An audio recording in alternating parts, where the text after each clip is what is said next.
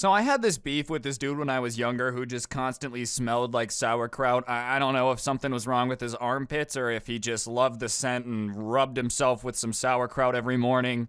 Either way, one day I'm at the skate park minding my business. He comes in, goes up to two guys, unrelated, and just starts demanding they move out of the way so he can skate there. They say no because they were skating and they didn't like how rude he was about it, and so he starts lifting up his skateboard like he's gonna smack him with it. So I go over and intervene, and he turns and starts raising it up like he's gonna smack me with it.